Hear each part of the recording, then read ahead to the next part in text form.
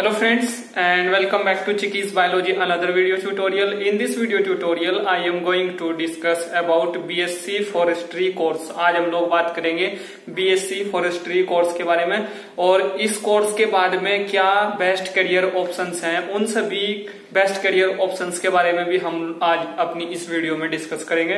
तो फ्रेंड्स, आप लोगों को क्या करना है, आप लोगों को इस वीडियो को स्टार्टिंग से लेके एंड तक देखना है। इस वीडियो को आप लोगों को बिल्कुल भी स्किप नहीं करना है, क्योंकि जो इंपॉर्टेंट एंड क्रूशियल पॉइंट्स यहाँ पे मैं आप लोगों के साथ में डिस्कस करूंगा वो सभी इंपॉर्टेंट एंड क्रूशियल पॉइंट आप लोग अच्छे से अंडरस्टैंड नहीं कर पाएंगे अगर आप लोग इस वीडियो को स्टार्टिंग से लेके एंड तक नहीं देखते हैं। तो फ्रेंड्स, हम लोग स्टार्ट करते हैं।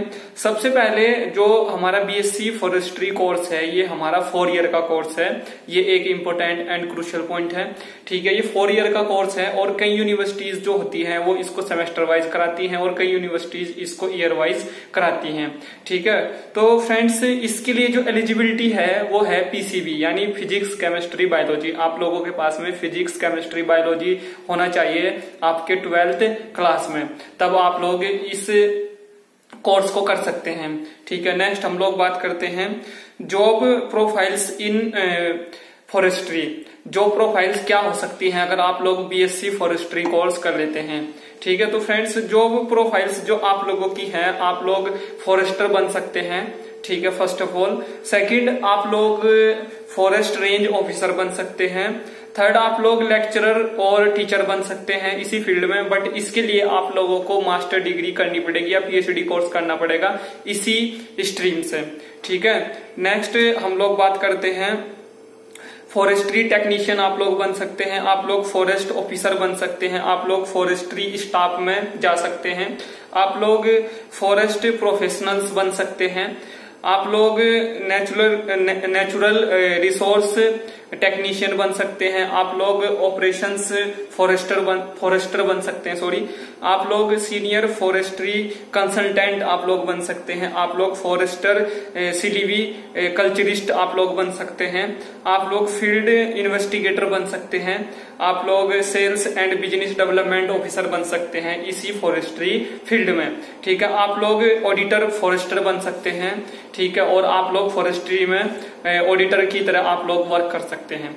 तो यहाँ पे हमारी कुछ इंपॉर्टेंट जो प्रोफाइल्स थी जो आप लोगों को मिल सकती है या आप लोग इनमें जा सकते हैं आफ्टर B.Sc फॉरेस्ट्री कोर्स, ठीक है। तो फ्रेंड्स, आप लोगों को क्या करना है कि आप लोगों को जो भी आप लोगों का जो लाइफ स्टाइल है, आपके लाइफ स्टाइल के अकॉर्डिंग जो भी यहाँ पे जो प्रोफाइल आप लोगों को सूट आए आफ्टर दिस कोर्स, आप लोग उस जॉब प्रोफाइल में जा सकते हैं। इस कोर्स का इंडिया के अंदर अभी फिलहाल बहुत ही ज्यादा स्कोप है और ये एक जॉब ओरिएंटेड एक तरह से फील्ड है।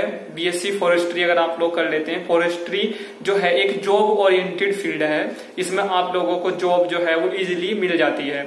नेक्स्ट हम लोग बात करते हैं वर्किंग एरियाज। क्या वर्किंग एरियाज हो सकते हैं इस कोर्स को करने के बाद? जो प्रोफाइल्स एक अलग पॉइंट है, वर्किंग एरियाज के बारे में हम लोग डिस्कस करते हैं जो हमारे इस कोर्स के साथ में जुड़े हैं या इस कोर्स को करने के बाद आप लोग कहाँ पे आप लोगों के वर्किंग एरियाज हो सकते हैं। तो आप लोग एजुकेशनल इंस्टीट्यूशंस में जा सकते हैं और एजुकेशनल इंस्टीट्यूशंस में आप लोग तभी जा सकते हैं अगर आप लोग इसी स्ट्रीम से MSc करें या इसी स्ट्रीम से आप लोग PhD फर्दर प्रोसीड करें, ठीक है। नेक्स्ट हम लोग बात करते हैं सीड एंड नर्सरी कंपनीज में आप लोग जा सकते हैं, सीड एंड नर्सरी कंपनीज में आप लोग जा सकते हैं, आप लोग फॉरेस्ट सर्विसेज में जा सकते हैं, आप लोग फूड कंपनीज में जा सकते हैं, लैंड मैनेजमेंट एजेंसीज के साथ में आप लोग काम कर सकते हैं, आप लोग प्लांट हेल्थ इंस्पेक्शन सर्विसेज में आप लोग जा सकते हैं, आप लोग प्लांट रिसोर्सेज लैब्स होती हैं उसमें आप लोग जा सकते हैं, आप लोग बायोटेक्नोलॉजी फर्म्स में आप लोग काम कर सकते हैं। बायोटेक्नोलॉजी फर्म्स भी B.Sc फॉरेस्ट्री जो स्टूडेंट कोर्स कर लेते हैं उनको रिक्रूट करती है, ठीक है। आप लोग बायोलॉजिकल सप्लाई हाउसेज में आप लोग वर्क कर सकते हैं, आप लोग केमिकल इंडस्ट्रीज में वर्क कर सकते हैं आफ्टर दिस कोर्स। तो इस कोर्स को करने के बाद आप लोगों के साथ आप लोगों के लिए बहुत सारे फ्यूचर को लेके बहुत सारे ऑप्शंस खुल जाते हैं। तो आप लोग किसी भी एक ऑप्शन को चूज कर सकते हैं, देन आप लोग वहां पे स्विच कर सकते हैं। तो फ्रेंड्स, अगर आप लोगों को फर्दर इसी फील्ड में आप लोगों को एकेडमिक्स में आप लोगों को रहना है, ठीक है, तो आप लोग फर्दर आप लोग एमएससी फॉरेस्ट्री कोर्स कर सकते हैं, आप लोग इसी स्ट्रीम में पीएचडी कोर्स कर सकते हैं। इस वीडियो से रिलेटेड अगर आपका कोई क्वेश्चन है, आपकी कोई क्वेरी है, तो आप लोग उसको वीडियो के नीचे कमेंट बॉक्स में टाइप कर सकते हैं। मैं आपकी हर एक प्रॉब्लम को सोल्व करने की कोशिश करूंगा।